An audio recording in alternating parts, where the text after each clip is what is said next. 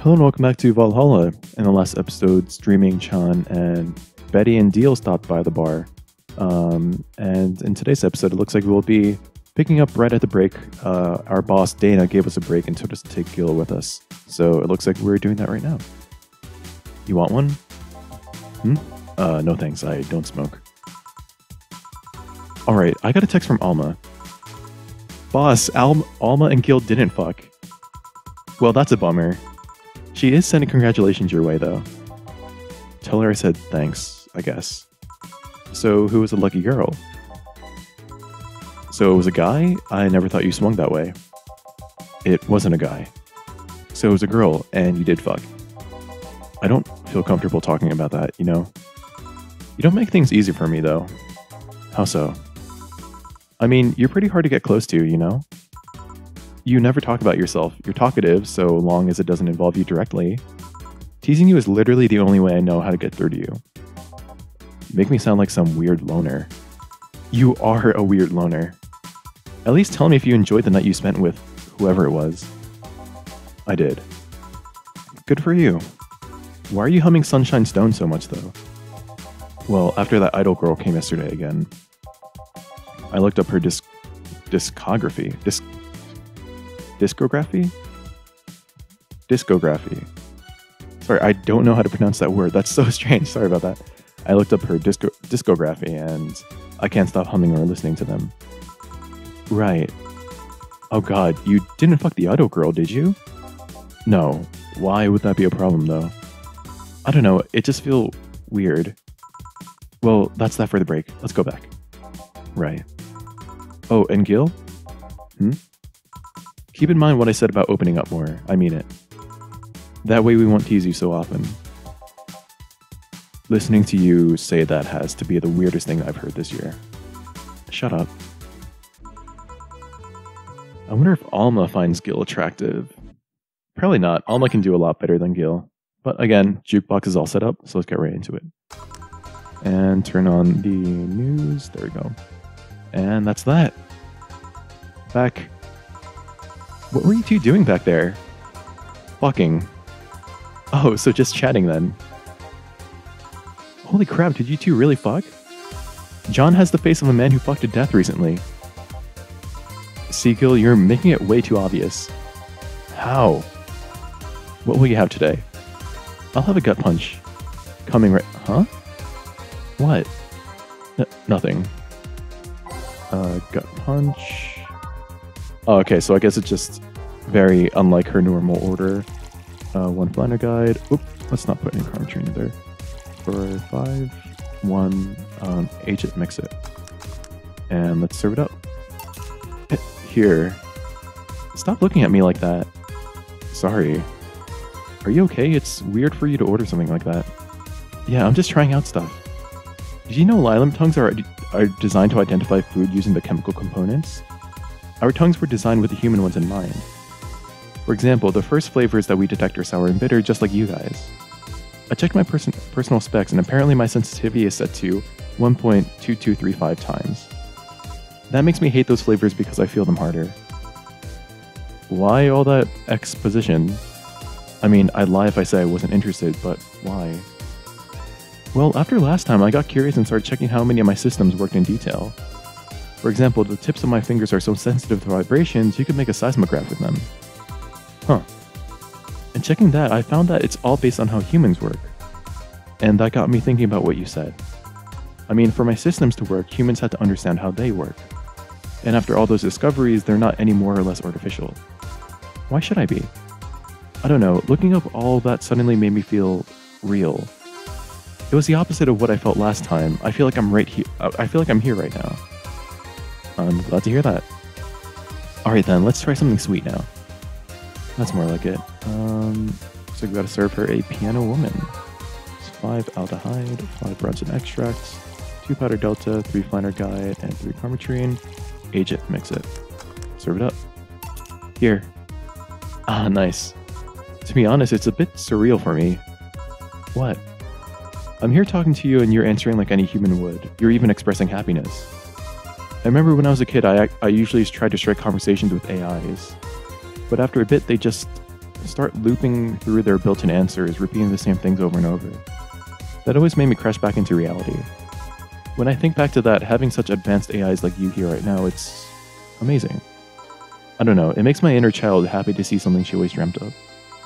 It helps when I feel particularly cynical. You flatter me. Besides, I've always thought about humans like nature's Lilim. The method might have been different, but we too evolved from a more simple form ages ago. If Lilim managed to create biological life years from now, it will all have come full circle. So what should I take from this is... You love me? Don't overdo it. Anything else? Let's go with a sugar rush. Okay. Sugar rush. 2 aldehyde, 1 powder delta, optional carmetrine, mix it, serve it. Here. Even in doubt, my love for these is real. How romantic. So I take it the solipsist problem got solved? Yep. All the reality crisis started the other day. My guardian... Call her Mom, no one's judging you. Mom decided to meet with the mother of her daughter's girlfriend.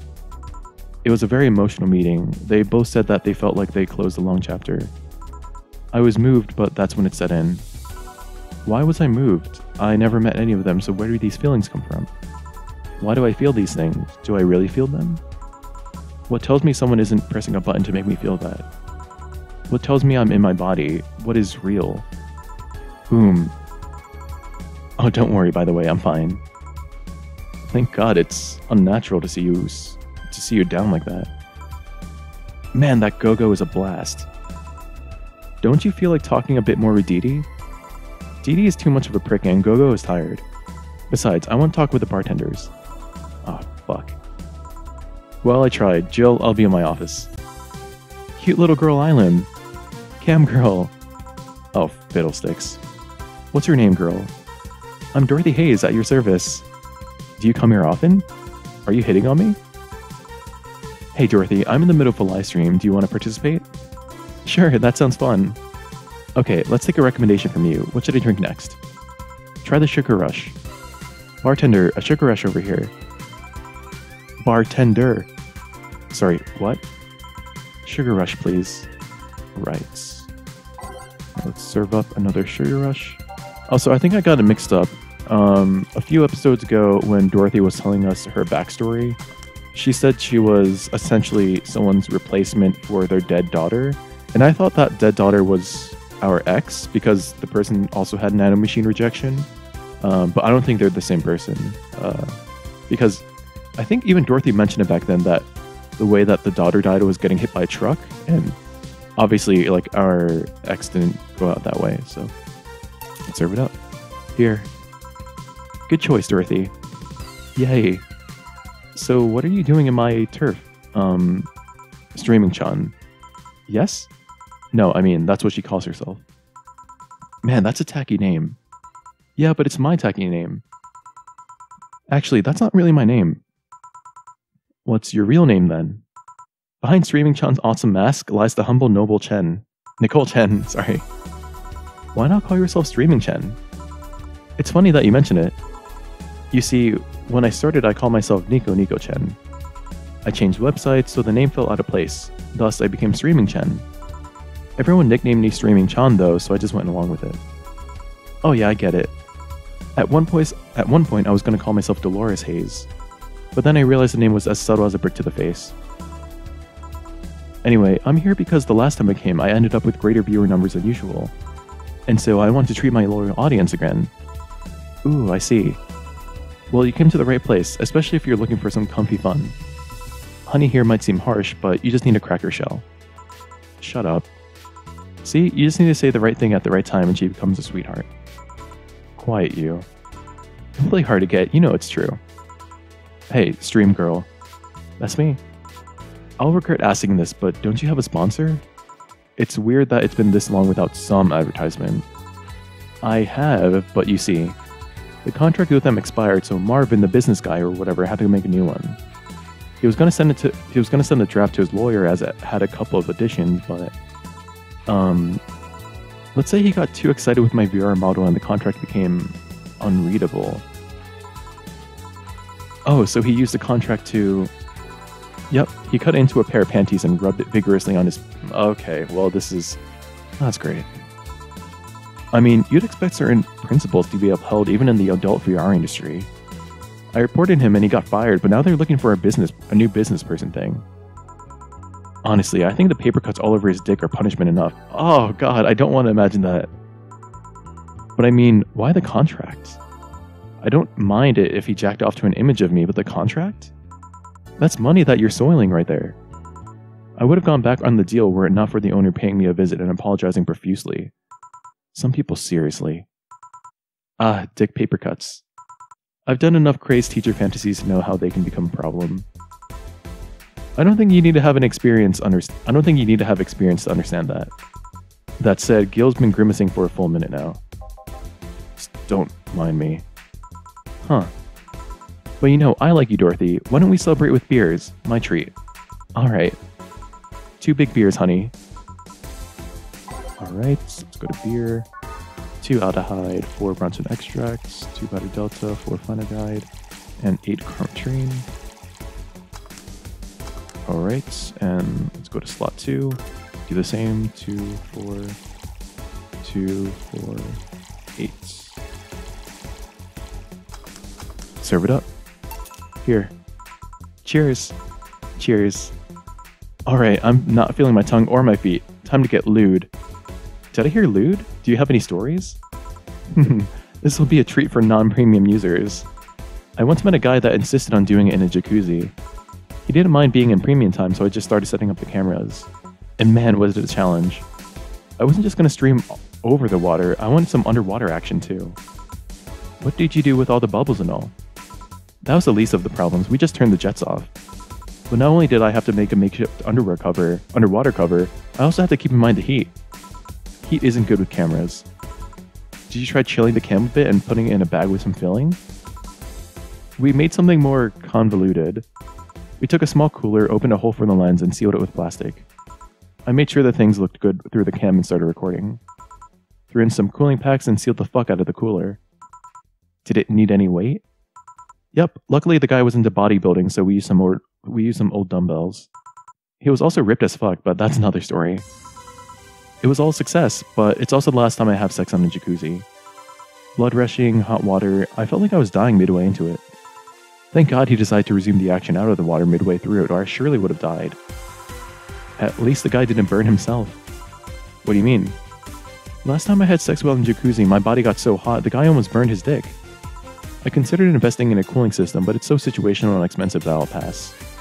Besides, those cooling systems require too much maintenance. Wait, I think I should leave, but care to join me in escapades for the rest of the night? Can I plug my services at the end of the night? Sure. Then count me in, I've got the perfect stories. Let us be on our way then. Goodbye, bartender. Bye, honey. Well, let's start the story. You see, there was this Mega Santa.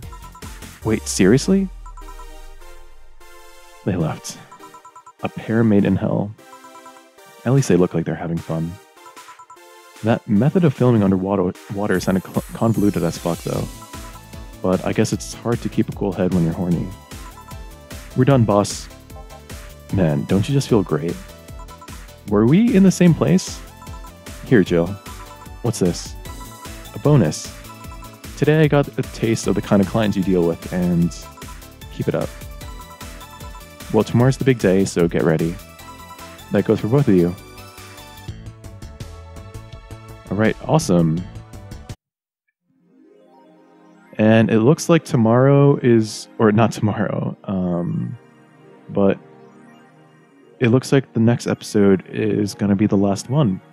I'm not exactly sure how long it'll go. I don't know if I'll split it into 2 episodes, but I know for sure that the next episode will be the finale. So yeah, it looks like we're ending things on the new year. And that's what we'll do in the next episode. So I hope you guys look forward to it. But until then, thanks so much for watching, and I'll see you then.